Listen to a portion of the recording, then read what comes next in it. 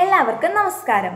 ഞാൻ Nivedita RS, KVKMMUP school ദേവർകോവിലിലെ 7ാം class വിദ്യാർത്ഥിനിയാണ്. Mathrubhumi സീഡിൻ്റെ break the chain of plastic pollution എന്ന മത്സരത്തിൻ്റെ ഭാഗമായി ഞാൻ ഇവിടെ ഉണ്ടാക്കാൻ പോകുന്നത് ഒരു ബട്ടർഫ്ലൈ പെൻസിൽ ഹോൾഡറാണ്. ഇതിനായി ഞാൻ യൂസ് ചെയ്തത് ഒരു പ്ലാസ്റ്റിക് ബോട്ടിലാണ്.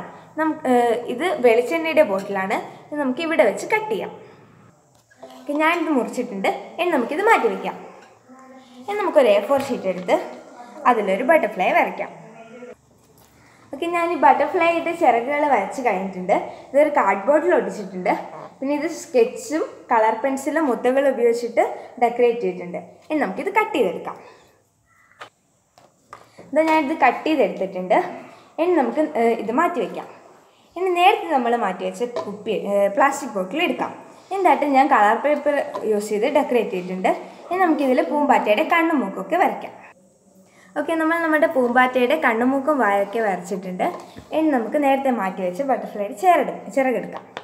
ഇനി നമുക്കിതിവിടെ ഒട്ടിക്കാം. ഞാൻ ഒട്ടിച്ചെടുത്തിട്ടുണ്ട്. നമ്മുടെ ബട്ടർഫ്ലൈ പെൻസിൽ ഹോൾഡർ റെഡിയായി കഴിഞ്ഞു. നമുക്കിതിൽ പെൻസിൽ ഇട്ട്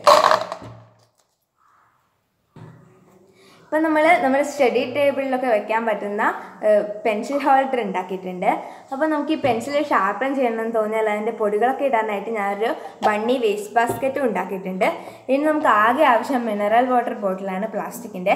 അതിൻ്റെ താഴ്ഭാഗം മുറിച്ചെടുത്ത് അറ്റം കളർ പേപ്പർ യൂസ് ചെയ്ത് ഡെക്കറേറ്റ് ചെയ്യാം. പിന്നെ നമുക്കൊരു A4 ഷീറ്റ് എടുത്ത് അതിലൊരു ബണ്ണിയെ വരച്ച് കളർ പേപ്പർ യൂസ് ചെയ്ത് ഡെക്കറേറ്റ് ചെയ്യാം.